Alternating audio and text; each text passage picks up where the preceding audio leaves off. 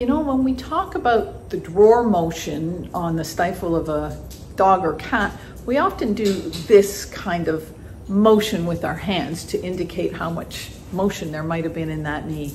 The truth is, this isn't a drawer motion. And sometimes when we overdo things, when we're examining a stifle, we create too much motion and it feels like the patient actually has a torn ACL because we feel too much motion. With the limb held in a natural standing position, the one hand is placed just above the stifle, and all it does is stabilize the femur. It does not move. The other hand is placed high on the tibia with the forefinger on the tibial crest and the thumb at the top behind the tibial plateau.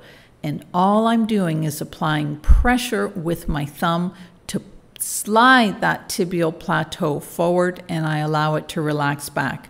Apply pressure, pushing the tibial plateau forward and allowing it to slide back. That's all that I'm doing. Let's look at some of the common mistakes. The right hand, the one that's on the tibia. The index finger is on the tibial crest.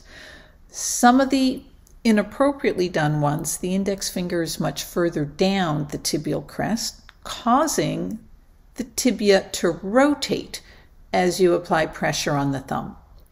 In other cases, the thumb is positioned too far down the tibia rather than being behind the tibial plateau, and that will cause the stifle to move into extension as you push forward on the thumb.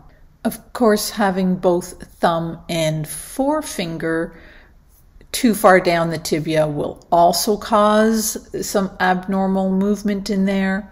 And finally, one of the common mistakes is that the left hand, the one that is on the femur, just stabilizing the femur, is actually used to try and push the femur in the opposite direction of the tibia. And that will also give the impression that there is more motion in the joint than there really is.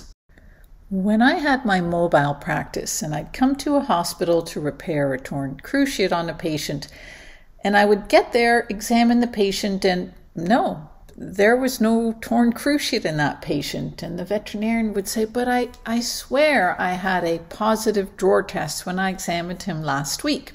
So I would always ask the veterinarian to demonstrate to me how they did their drawer test. So I learned a lot at that time. One of the consistent parameters of a false positive that I noticed is if when you are doing the drawer test, there's a lot of motion in the foot, you are doing it wrong.